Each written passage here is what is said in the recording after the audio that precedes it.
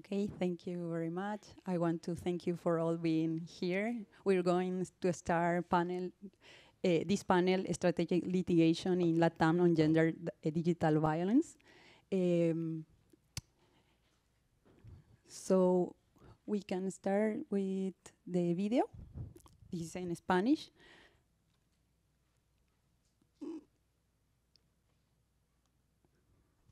Hola con todos y todas, muchas gracias por ser parte de este panel, por sumarse, sea que estén online o también en la modalidad on-site. Quiero agradecerles mucho por el interés en este tema. Mi nombre es Lucía León, yo soy de Perú, de la organización Hiperderecho, y en esta ocasión quiero compartirles un poco los aprendizajes que hemos venido alcanzando a lo largo de estos años con ocasión de el seguimiento, el monitoreo que hemos hecho de la legislación en materia de violencia de género en línea, pero también de cómo los operadores de justicia vienen pues aplicando esta legislación, ¿no? Nuestro primer acercamiento a este tema fue realizando una investigación que quizá muchos de ustedes conocen, que se llamó precisamente Conocer para Resistir, que es el primer estudio exploratorio tanto cuantitativo como cualitativo en la materia. Pero en 2018 ocurrió algo muy importante, ¿no?, en el país. Ocurrió la emisión del decreto legislativo 1410, que es el decreto que incorpora 4 nuevos tipos penales al Código Penal, ¿no? Incorpora los delitos de acoso, acoso sexual, chantaje sexual y difusión de imágenes íntimas y material audiovisual sin consentimiento, ¿no?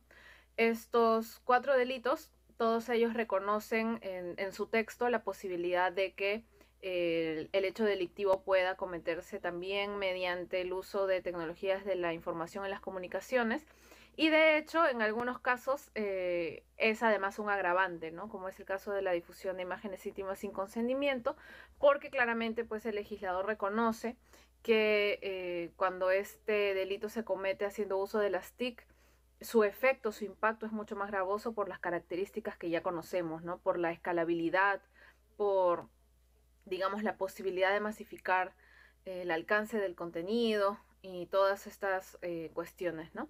Entonces, la gran pregunta que surge para nosotros en Hiperderecho allá por el 2018 es, ok, pero ¿cómo se va a aplicar? ¿No? ¿Cómo los operadores de justicia van a interpretar y van a aplicar esta nueva legislación? Y así es como nace el proyecto que nos ha permitido entender muchas de estas cuestiones, que es Después de la Ley, un proyecto que tiene una parte de investigación, pero que tiene también una parte de litigio importante, ¿no? Porque justamente el interés, como les decía, era comprender la forma en la que los operadores de justicia y la forma en la que el sistema de justicia en general iba a responder a esta nueva legislación, ¿no? Y una de las cosas que encontramos con mayor preocupación era precisamente que al momento de legislar estos delitos, hubo uno en particular respecto al cual surgen distintos problemas precisamente por la manera en la que fue legislado, ¿no? Es el caso del delito de difusión de imágenes íntimas sin consentimiento. ¿Por qué? Porque por el capítulo en el que consideraron incluir este delito, se trata de un delito de acción privada, no de acción pública. Eso significa que el Ministerio Público, es decir, la Fiscalía, no se va a involucrar en hacer la investigación del caso, sino que la misma persona afectada está a cargo de construir una teoría del caso, de recabar las pruebas, de presentar en este caso una querella, que es como se llama en contraposición a la denuncia que se haría para un delito de acción pública, ¿no? Esta fue una de las primeras y grandes dificultades que nosotros encontramos, porque aunque parece una cuestión menor, en realidad tiene que ver no solo en la forma en la que las víctimas se van a acercar al sistema de justicia, que muchas veces va a ser revictimizante, porque además no va a haber el rol del Ministerio Público de perseguir el delito, ni del Estado prácticamente en involucrarse en esto, sino porque también se relaciona con otros momentos de la cadena en el que otros operadores de justicia no saben bien cómo relacionarse con este delito, ¿no? Entonces hemos encontrado, por ejemplo, que en el caso de los centros de emergencia mujer, el Ministerio de la Mujer, incluso el mismo Ministerio de Justicia, que tiene también un área de asesoría jurídica a víctimas, hay hay un grave problema respecto a este delito porque hay, digamos, normativa y reglamentos contradictorios sobre si estas otras entidades podrían asesorar o no a las víctimas, y además hemos encontrado que muchas veces los mismos operadores de justicia no tienen conocimiento sobre la naturaleza de este delito como un delito de acción privada, y eso muchas veces ocasionaba que guíen de manera incorrecta a las personas que querían denunciar, ¿no? Que querían buscar justicia respecto a la comisión de este delito, ¿no? En consecuencia hemos encontrado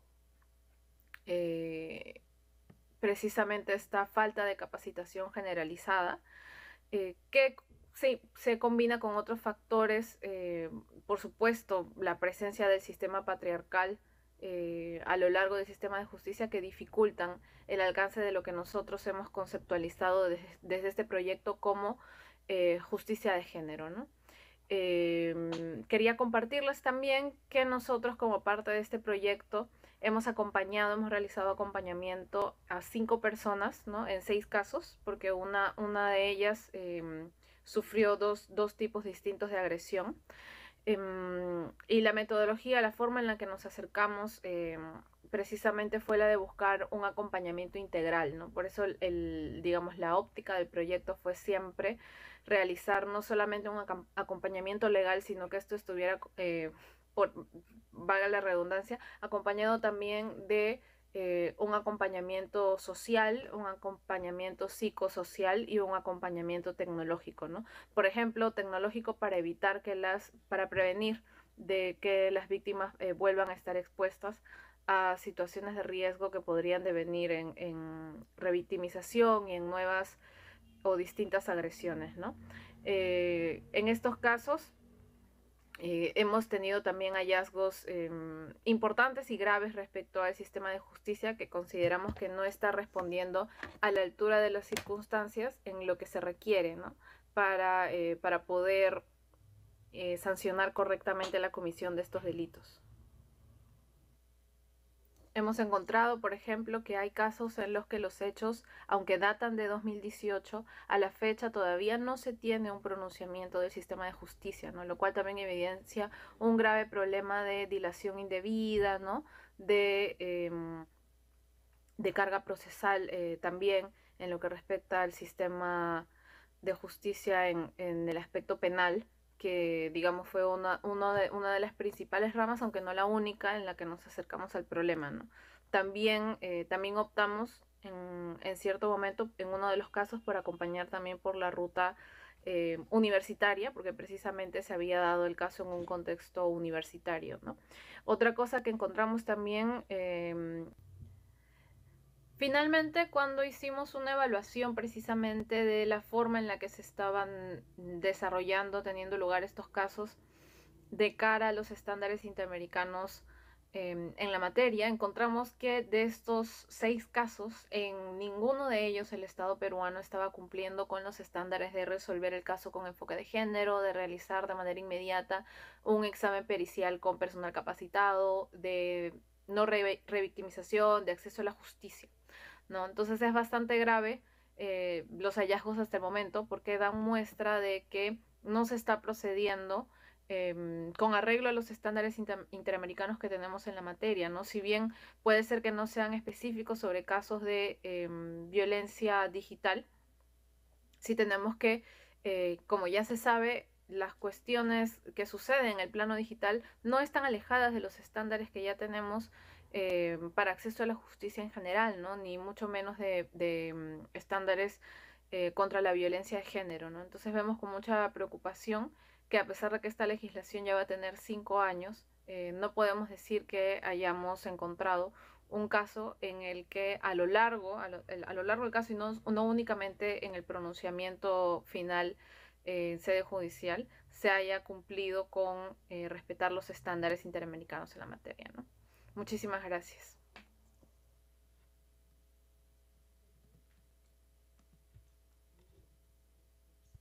And the next video from CEGIL is a regional organization in LATAM to, wait a moment.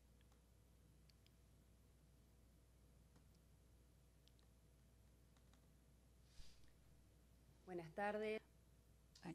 Share video.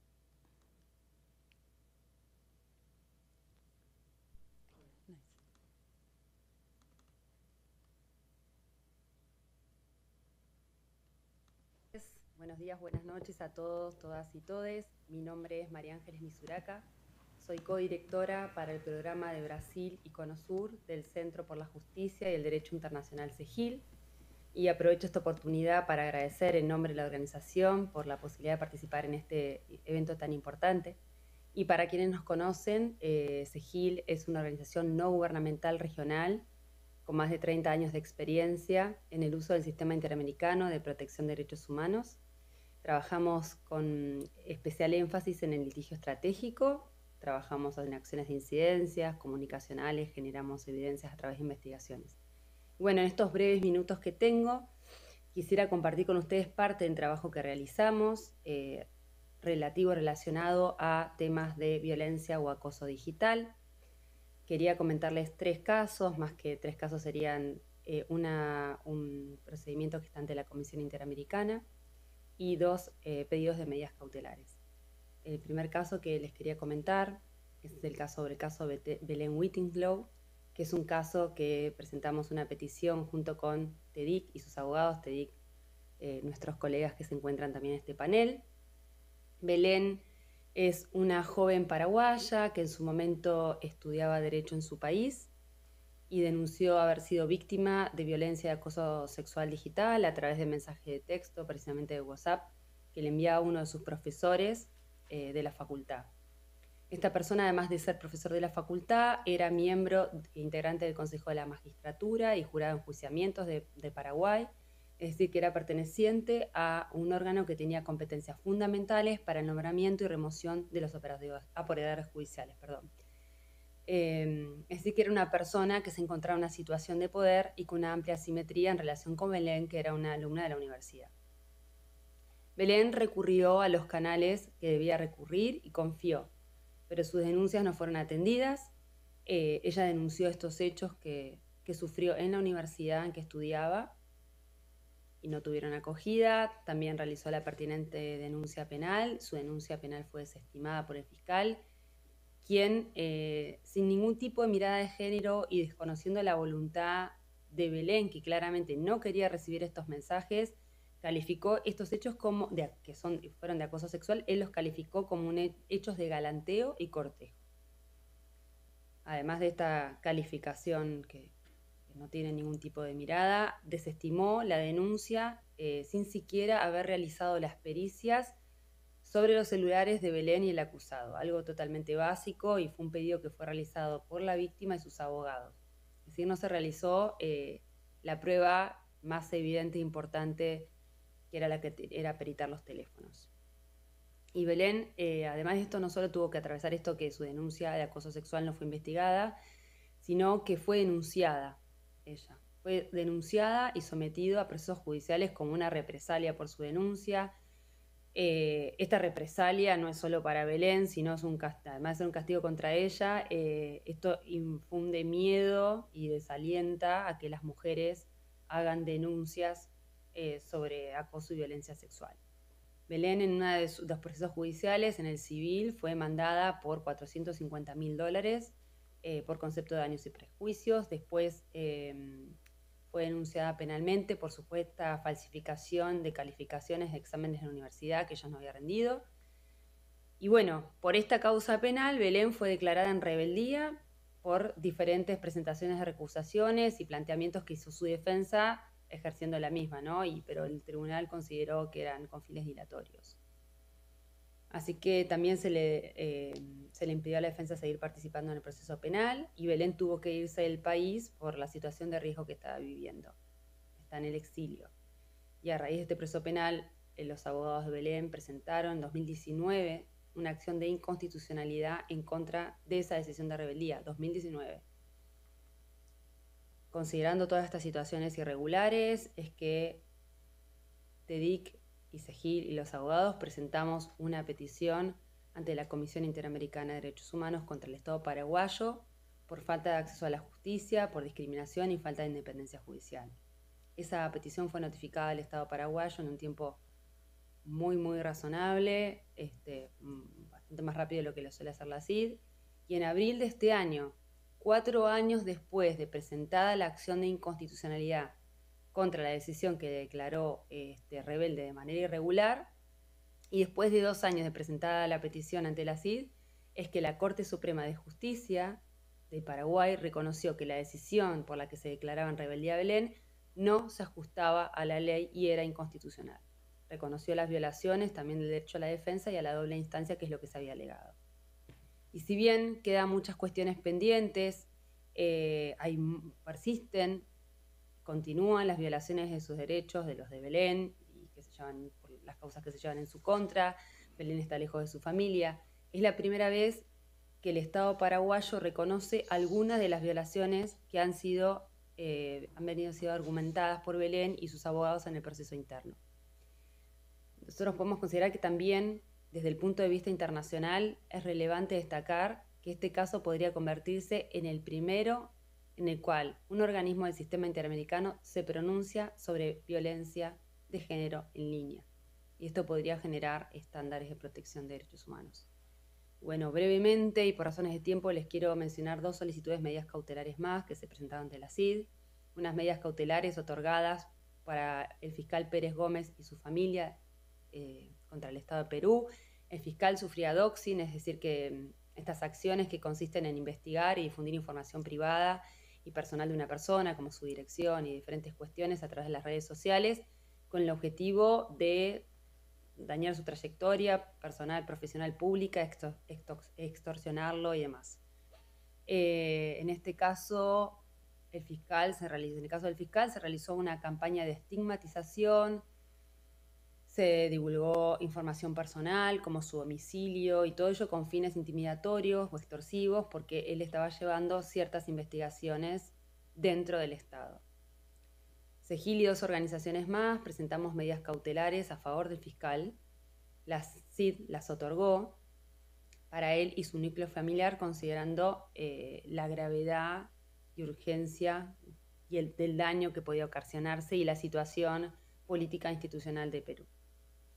Para adoptar estas medidas tuvo en cuenta esto, la lucha contra la corrupción, en el marco del proceso electoral, había acoso y estigmatización de figuras públicas, que el señor Pérez había sufrido amenazas desde 2017, y esta campaña que había contra él de estigmatización y divulgación de información personal con fines intimidatorios y extorsivos. Y por último, quisiera mencionar rápidamente la solicitud de medidas cautelares contra El Salvador a favor de Berta María de León Gutiérrez, que es una abogada defensora de derechos humanos y derechos de las mujeres, derechos sexuales y reproductivos, y en cierto momento la señora de León decidió hacer públicos sus posicionamientos y críticas al gobierno, y en ese momento fue que comenzó a recibir ataques en redes sociales de personas afines al gobierno, incluso de altas autoridades estatales del Poder Ejecutivo. Había mensajes y tweets con usos de hashtag en su contra, con contenido misógino. Gran parte de los mensajes aludían a temas sexuales, a su vida privada, a enfermedades mentales, y algunos de esos mensajes eran reproducidos por autoridades. Había recibido amenazas y mensajes que incitaban a ejercer violencia sexual contra ella, reproducción de fotografías sin su consentimiento, bueno, diferentes maneras de acoso. Ahí fundamentamos que la situación de animosidad creada en línea en contra de la defensora era ciberacoso y que esa situación la ponía en riesgo. La comisión analizó los 3 requisitos necesarios para otorgar una medida cautelar, que son los elementos de gravedad, urgencia e irreparabilidad de un daño, y fue que consideró atinado otorgar las medidas. Señaló al Estado salvadoreño que adopte las medidas necesarias para proteger los derechos a la vida e integridad personal de la señora de León de Gutiérrez, y que tenía que, a la luz de la perspectiva de género, se le debía garantizar que podía seguir desempeñando sus labores como defensora de derechos humanos sin que sea objeto de amenazas, intimidación, hostigamientos y demás. Bueno, y eso es lo principal, pero bueno, nos parece muy importante estos casos para tenerlos en cuenta. Es importante destacar que este tipo de violencia y acoso digital deben ser visibilizados como violencia y peligros reales, ya que generan una grave consecuencia en las personas que lo sufren. Los poderes judiciales locales deben tomar las acciones correspondientes, atenderlos, no subestimarlos, no subestimar este tipo de violencia y adaptarse a los nuevos tiempos usando las herramientas tecnológicas disponibles y atender estos temas de una manera transversal, teniendo en cuenta los estándares en materia de género. Les agradezco muchísimo la atención y les mando saludos y gracias desde el Cono Sur.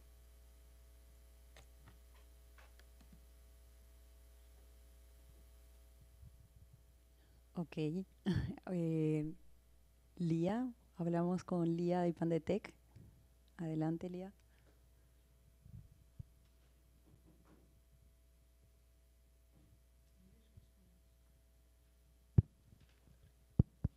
How many English speakers here? I don't know. If I need to speak in English, I can speak in English. Well, my name is Lia Hernandez. I am a member of the Advisory Board of IPANDETEC. IPANDETEC is a digital rights organization based in Panama City, but working digital rights advocacy research in Central America and Dominican Republic. I'm going to talk about our experience on strategic litigation and cases of online gender violence base in Panama, especially.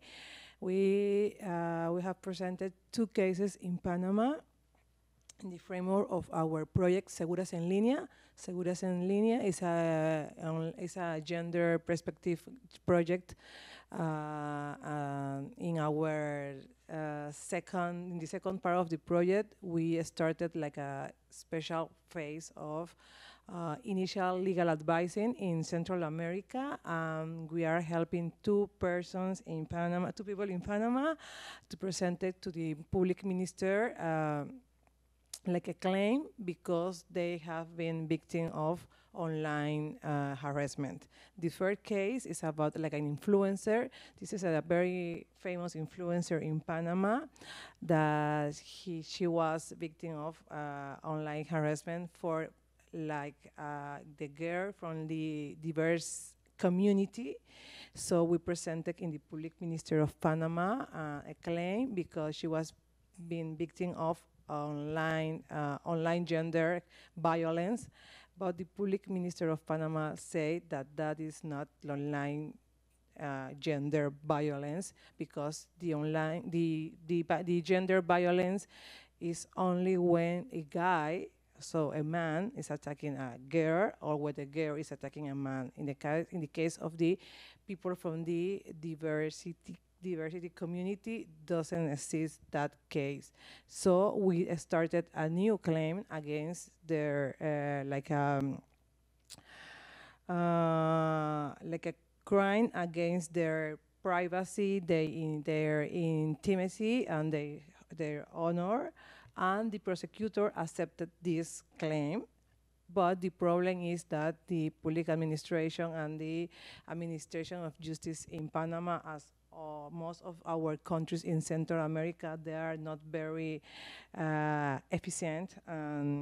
They don't know about this topic. They don't know about digital rights. They don't know about gender perspectives. So it was very difficult for us. We were trying to push the case, presenting proof, going to the private psychologist to analyze her, that she was being big victim of online gender-based violence. She had anxiety, and all these documents, we presented this document to the prosecutor, and he said that in their opinion, wasn't seized like a proper case of privacy, intimacy, or a crime against her honor.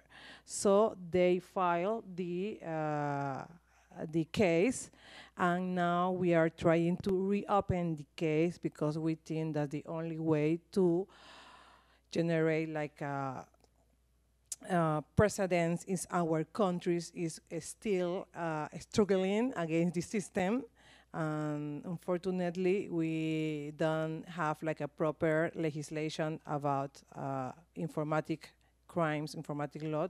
Panama is the second country in Central America and in Latin America that signed the Budapest Convention, but our regulation have been upgraded since 2013, so we have 3 years trying to upgrade the informatic crimes regulation in the country.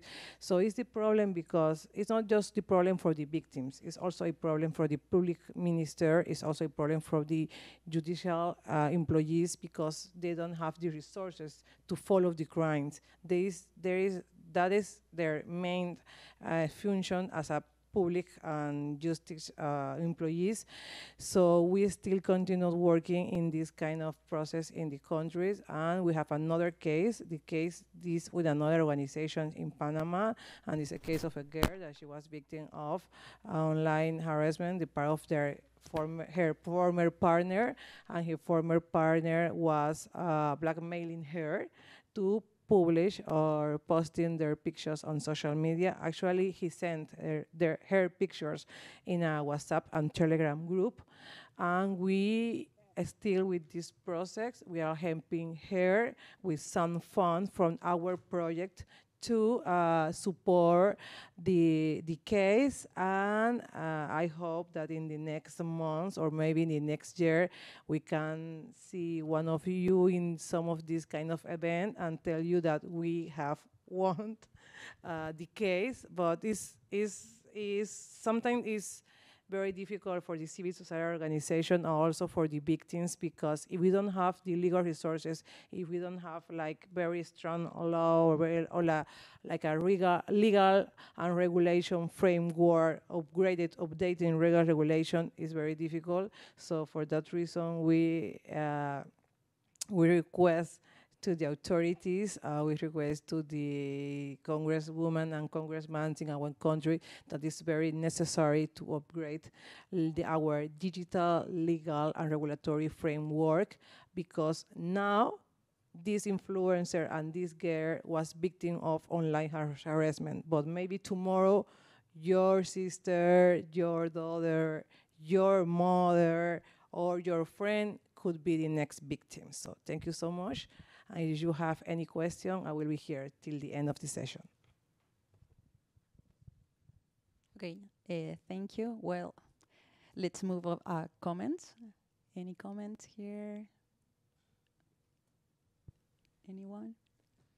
Well, right. Hi, everyone. My name is Dilmar Villena. I am from Hiperderecho, a digital rights organization based on Peru. Everything that has been talked here brought me into mind that in countries in the global south, mainly in Latin America region, what do we have is a lack of knowledge on how technology works, and also a lack of knowledge on gender violence approach when authorities like judges or attorneys check these cases. So what I can think of our project that Lucia spoke before is there is not only needed legislative reform about having these types of crimes and digital spheres into our penal codes or our penal or criminal codes or in our legislations, but also is needed to have judges and attorneys and lawyers with the knowledge, with that strong knowledge on how technology works, and also able to apply a gender-based perspective or on justice. So maybe I would like to ask Leah here, what else will be desired, or maybe in our panel, what else will be desired here beyond legislative modifications on our criminal codes in order to have real justice in our regions when we talk about digital violence, gender-based digital violence? Anyone?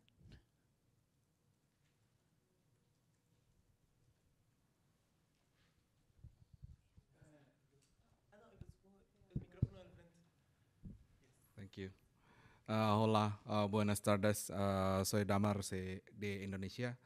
I can speak Spanish much, but learning from what happened in Indonesia, we have a lot of online gender-based violence cases during the COVID-19, and many of the victims actually not so much into the litigation process, but they're asking more on the take down the content from the platforms.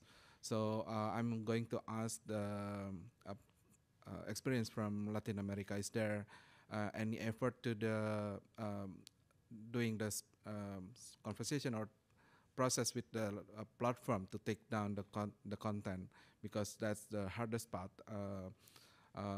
Other thing than that, in Indonesia, we are so lucky because we are already past the anti-sexual violence last year, because the existing regulatory frameworks before didn't accommodate the victims of gender-based violence, but lucky that we already have the law now. But I'm agree with Dean. The law itself didn't solve the problems because judges, police, and prosecutors, they didn't have the gender perspective, so they didn't understand that they can use this anti-sexual violence to accommodate the needs from the victims. So that's learning from Indonesia, and I hope probably you can answer the first questions regarding the responsibility from the platform. Thank you. Well, thank you. At least in the case of Peru, we have a partnership with Meta that when we speak these images that can go through these all Meta platforms, we can send and have a takedown from this kind of, when we have or we take into account that some kind of these images are on its platform. But it's a very big problem when we talk about internet, because once the image or I don't know, the video is there, taking absolutely it down is almost, I don't know, we will say impossible, because it can be anywhere in any website. So it's important, I think, to have these connections with platform and other websites that are that comply with some regulations. But I think it's a very, very big gap with some organizations here that we can directly speak with another platforms to take down this type of content. I'm thinking about, I don't know, content or material, explicit material that can be uploaded to OnlyFans or other similar web pages. But it's a very big task and we have here.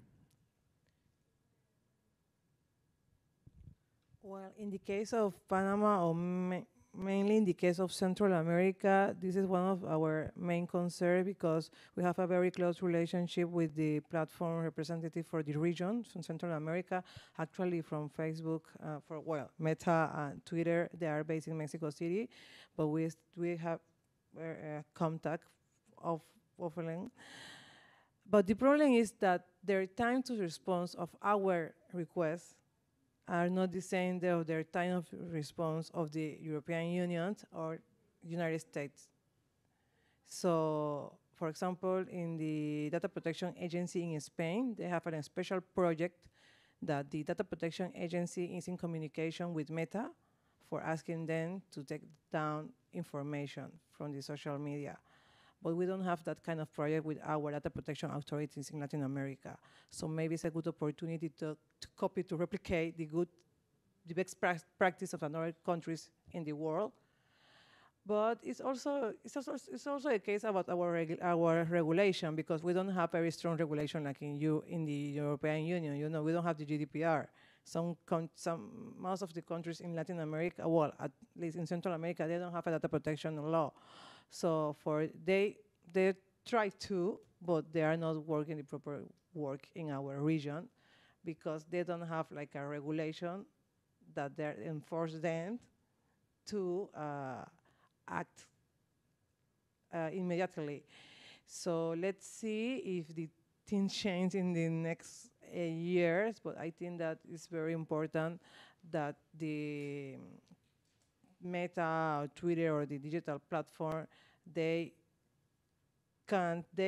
shouldn't make a difference between our regions and other regions in the world. Probably it's the same in Indonesia, I don't know.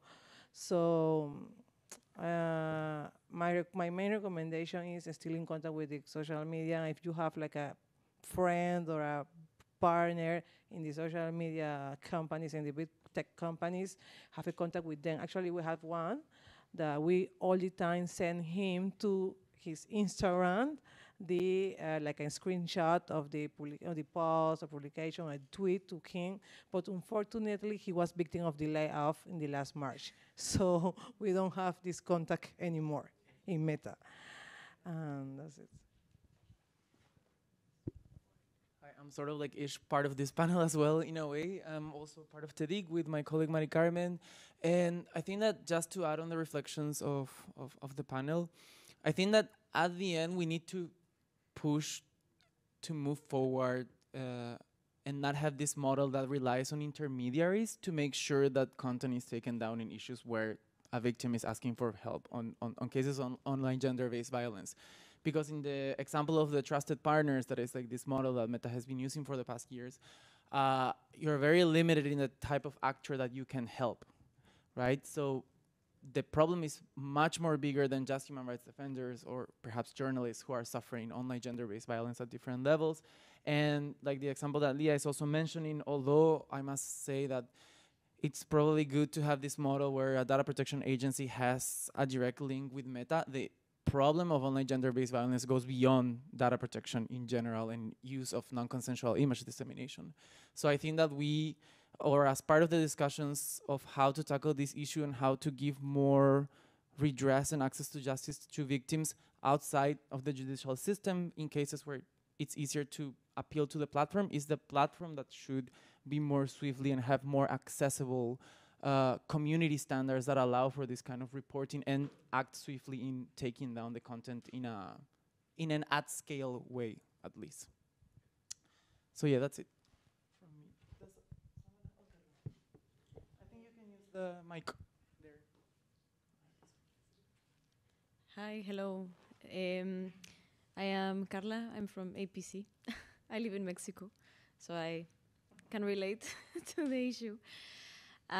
First of all, thank you very much for all the amazing work that you do in the different organizations. It's very admirable to have people like you fighting for these issues, because I know it can be very frustrating and even, yes, very difficult at some point, right?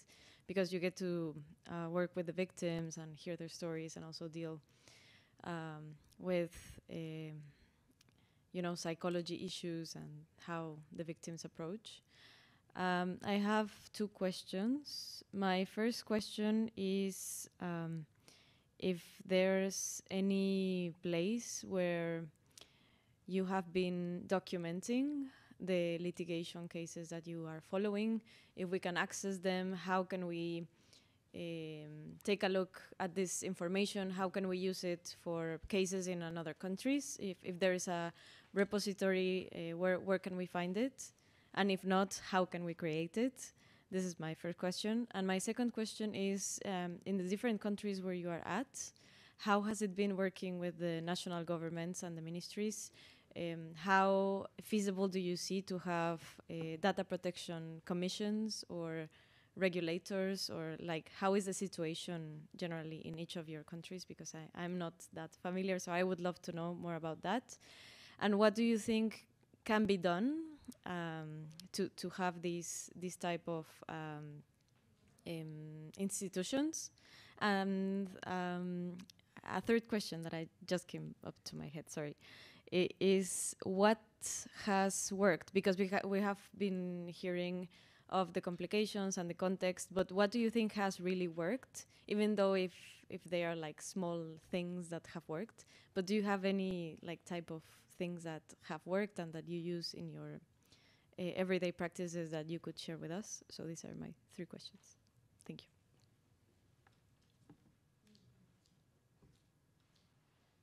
Thank you very much. In the case of Peru, I will start for the third question. What we think that work in our strategic litigation is that we had a team, a legal team that was all the time behind our legal cases. We had Elizabeth, that was the lawyer that has those cases, was behind the prosecutors, was calling, mailing all the time. Only because of that, our cases could get moved forward. Because without this, I would think with all present or our presence in that case, the case we have, we couldn't move forward. So what I think that it worked is have a team or maybe people that are behind that cases. That is also is very sad because most of the people that suffers online based gender violence doesn't have this the money to hire a lawyer and have this lawyer behind that case is looking for justice. So what happened in our case is that I think that we don't have like a repository on these decisions, on all these materials we have, and I think that it could work for us to share our resources and to share all the ruling cases we had. In Hiperderecho, we had a groundbreaking judicial decision in a case, and it will be very, very helpful to share it with us, to share with everybody that case. So right now, all our decisions, our cases are in our webpage, hiperderecho.org. So yeah, that's it. And the second question was about, well, I don't remember. The relation with data protection authorities. In the case of gender violence, we didn't use like or contact data protection authorities. So we have some kind of relation, but for other issues. I think in our case, we haven't tried to get to data protection authorities to seek justice for these cases, but it's also we can explore that scenario to use data protection authority. And I think that we could have our legislation could make a legal framework in order to protect victims. But in our case, we hadn't explored it. Okay, in our case in Panama, I invite all of you to visit our website, segurasenlinea.ca, CA for Central America. And this is the first web page with a lot of info about online gender-based violence in Central America and Dominican Republic. We have some like a blog section. We also have like info about if you are victim of online gender violence, right? You can go there to the public minister, to the woman minister, to the whatever you want. And also we have more info about the cases there, but it's anonymous because we are not reflecting the information, the personal information about the victims in this website. The second question, the question about the relation with the prosecutor, we with this project we have established some relation with the prosecutor, mainly in Costa Rica and Panama, also Guatemala. Actually, we organized a Twitter space, well, X space, not Twitter space anymore, with the prosecutor of Panama and Costa Rica about these topics. They are very aware that this is an important information that is useful also for them as well, not just for the victim or for the population. So we have a very close relationship with them. And about the data protection authorities, in Central America, we only have 2 data protection authorities, in Panama and Costa Rica. We also have a very close relation with them. We meet them in some events around the world, especially in data protection events. And the Data Protection Authority in Panama, they recently launched like a 2 like data protection good guidelines for the use of information in case of online gender-based. So it's very important, these kind of materials, because this is a information material funded by the Inter-American Development Bank and was made by the Costa Rican consultant. And she reflects all the info about how, in the cases of online gender violence, the authorities in Panama should use the information, the personal information. So I think that is good, very material. You also can find these guidelines in anti.gov.pa.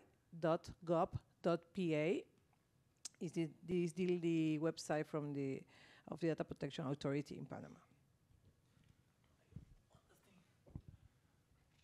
I think that, because your question also was referring to like a centralized place where all regional or national strategic litigations were centralized. I'm not sure if that exists. We have, regarding the Belén case that the Sehil colleague was mentioning, that TEDIC is also a part of, we have the La Violencia Digital es Real website, where you can find information on that strategic litigation. It's in English and in Spanish, so you can sort of like access the information not only of how the case started, but also how it has evolved through time, both nationally and internationally. So it's a good resource to have in mind. And then also as part of the Web Foundation has this network called the Women's Rights Online Network, and we're currently, we launched last year this Tech Policy Design Lab resource where there's a lot of information of online gender-based violence across the world and across all different continents. So that's a good resource to check as well. I don't have the URL in my head, but you put Tech Policy Design Lab and Web Foundation and you'll find it. And we are currently working in defining common ontologies around online gender-based violence. So that's something that is also going to be accessible in that website, and it's something that you can use. Yeah. So, and actually, I have actually a quick announcement of that. We're currently planning a workshop across the world to engage with people who are involved in some way with working on online gender-based violence. So if you're interested, please leave me your contacts, and then I can put you in a database where I can then do a follow-up and include you in those workshops, and then collectively work in what that definition could potentially look like. So yeah, that's it.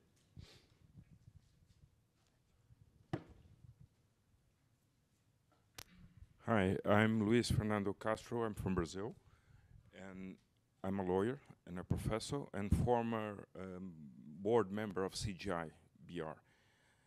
I'm not specialized in criminal law, but I would like to say a word about civil law. We have the Marco Civil of Internet in Brazil, and this law, it says that primarily the internet service providers are not responsible for the contents that people upload, like porn revenge or something like we heard in this session. But when it treats about sexual privacy and infants' images, internet providers are obliged to shut down, take down the content since they are notified. Otherwise, they will be co-responsibilized as joint responsible for indemnification. And I can tell you that that solution helps a lot, because the providers don't want to spend money to indemnify victims. Sometimes it's more useful to have this kind of solution than to have a very complex and difficult penal and criminal procedure. Thank you.